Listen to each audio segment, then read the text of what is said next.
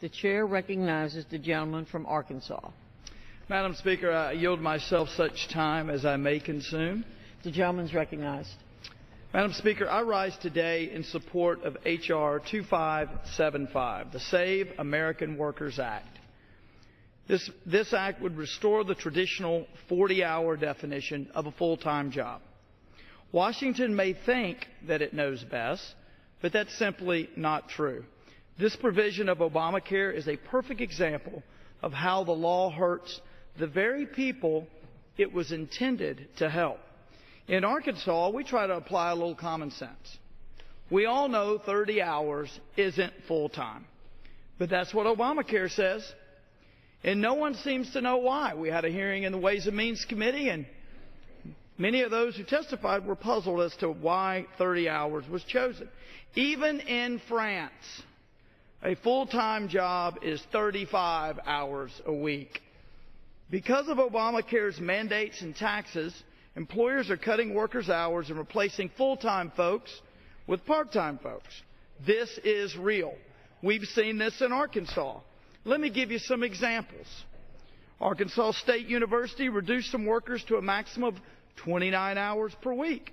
Area Aging of Western Arkansas cut hours for home health aides and drivers to 28 hours per week. Pulaski Technical College limited hours for adjunct faculty, directly impacting students' education choices.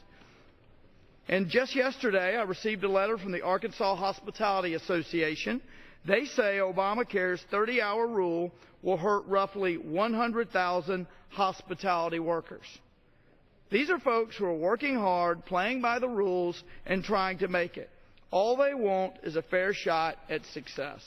That's what they deserve, but Obamacare has taken that away.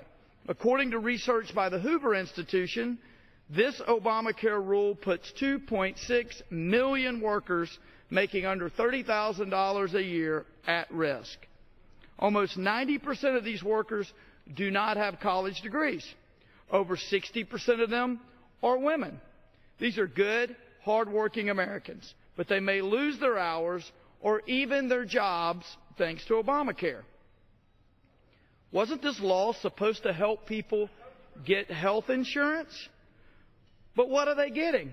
They're getting no insurance and less pay. Incredible. Incredible. I want to thank my colleague and my good friend, Mr. Young, for introducing this important bill, and I urge my colleagues to join me in supporting this bipartisan solution that will help workers keep their jobs and higher wages. Madam Speaker, I reserve the balance of my time. The gentleman from